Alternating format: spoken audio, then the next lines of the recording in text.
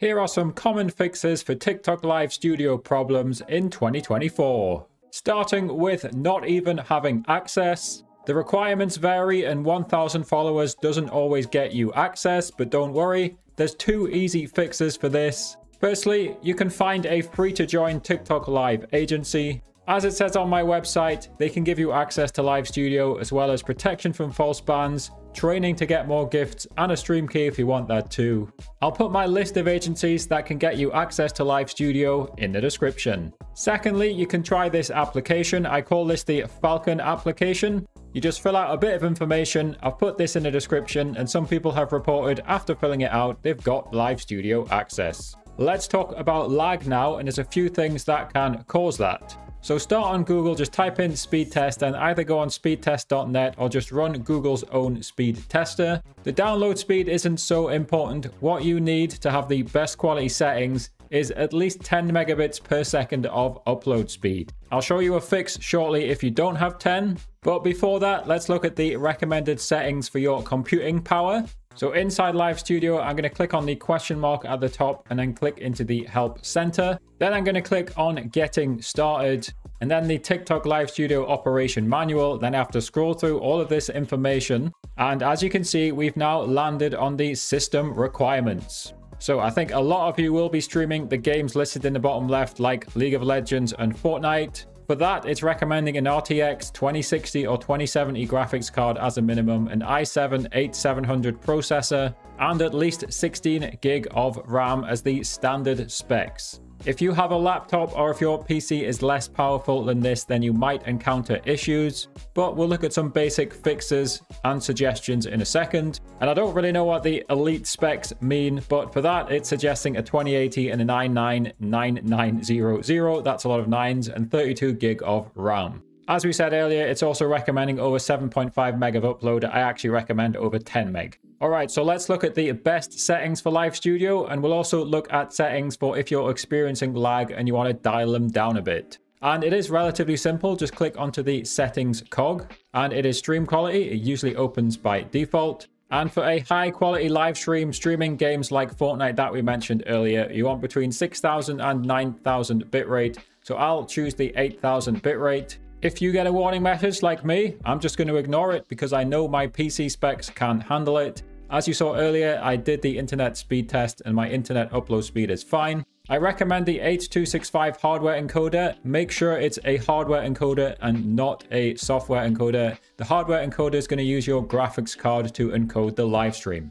Of course, 60 FPS, 256 audio bitrate, and the resolution 1920 by 1080 means it's in 1080p. You don't need these bottom two settings, so if you want the best quality settings, now you can just close out, and if I click back in, you can see they are now set. Now, some people's PC or internet can't handle the top quality settings, so underneath video quality, I'm going to click the drop-down list, and I suggest you just choose the 720p preset. This is going to lower your stream to 720p. As we said, it's going to lower you to 30 FPS, a 2800 bitrate, and an audio bitrate of 128. You could even theoretically go down to 2000 bitrate if your internet upload speed is struggling. And stay once again on a hardware encoder, preferably H.265 if you have it. As I said earlier, I only recommend 720p if you're finding that you are lagging while live streaming, either because of low upload speed or because of poor computer performance. Right, next up, I get questions every single day about audio problems on Live Studio. So let's look at those. So let's click into the audio settings. You can see to the right of the settings cog, that's this symbol here. This is the audio settings.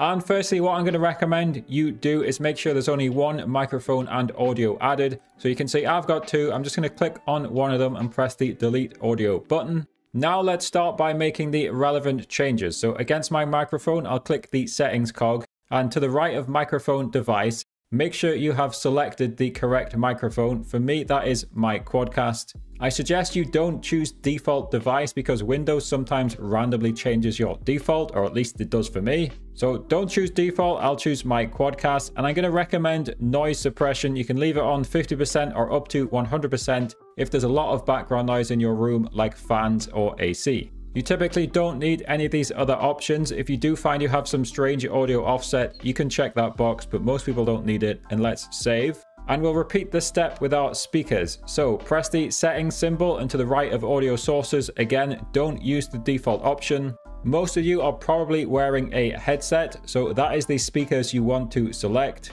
This will obviously enable the viewers to hear the same thing as you, so I'll choose my Cloud 2 wireless headset. You don't need to check any of the other options, and you'll just press save on that again. And for most standard setups, that's all you need, just your microphone with noise suppression and your headset. If you have a capture card, I've found sometimes you have to add a second source, which is your capture card as a microphone. So that's typically for console streamers. For example, if you have an Elgato capture card, find it in the microphone list and add it as a mic. And that's really all the audio settings. You can click out of it. Don't forget at the bottom, you can click both these symbols to mute and unmute. So make sure you haven't accidentally clicked one of these buttons at the bottom. And if I click into the normal settings underneath hotkeys, make sure you haven't accidentally set a hotkey where you're muting or unmuting yourself accidentally. Next up, you might be getting warnings from Live Studio saying that the power or upload speed on your PC is not good enough. If you know it's good enough and look back at the requirements at the start of the video, if you know it's good enough, then just ignore the warnings. So I got sent this screenshot where it says he's only got 2 meg of upload, but he knew that he had more, so I just told him to simply ignore it and set his bitrate to 8000 as we did earlier.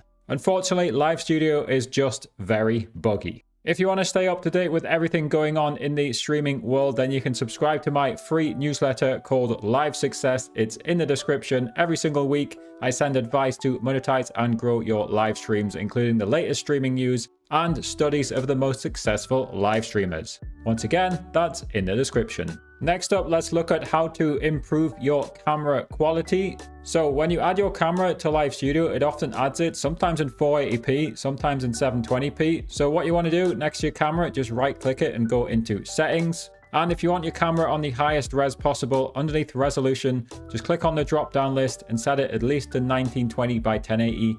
If you do have a high-end 4K camera, then set it to that instead. If you have 60 FPS, set your camera to 60 FPS as well. Of course, if you are lagging, don't do this and maybe even consider turning it down to 480p. But if you want the highest quality Live Studio stream, set your camera to 1080p and the highest available FPS. Most of these other settings, they're all just fine. So press apply, and now my camera is in 1080p. Now, here is a relatively simple one, but don't forget you can check the settings of every single source, not just your camera settings. So for example, people often tell me that their cursor has disappeared. So let me add in a display capture, then I'll show you the problem. So if I press add on the display capture, make sure you've checked capture cursor. It's as simple as that. For an issue like that, a few people have reported that to me. And again, if you've already got your display capture added, just right click the display capture, click on settings and check the capture cursor box and press apply. Next up, here's a pretty straightforward one. Just make sure your graphics card is updated because Live Studio is using your graphics card to encode the live stream.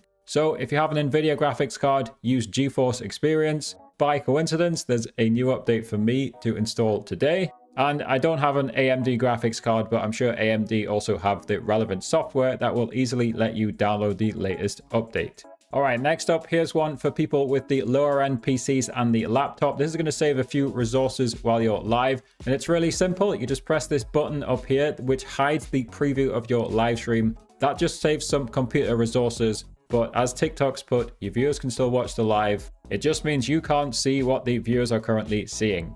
Once again, that's only really for low-end PCs. You can always just press turn on to see it again. If you have a mid-range PC, then you don't need that. And sometimes OBS is just better. So for example, if you're struggling with capture card issues, then add your capture card as a source inside OBS instead. Or if you want another OBS feature that Live Studio simply doesn't have, like ATEM Vertical, for example, set up your stream inside OBS, then click Start Virtual Camera, then head back into Live Studio, add source, find the camera option, and then find the OBS Virtual Camera option, press Add, and I'm adding the same image here, but you can see this one is now showing everything on OBS. Word of caution here, the OBS Virtual Camera only copies over video. If you need to add audio, go back into the microphone and audio settings. And speaking of the virtual cam, I'll put my longer virtual cam guide on screen now. And if you're sick of Live Studio and you just want to use OBS on its own, you need a stream key, but you can get those from free to join agencies and you can watch my StreamKeep video to learn more.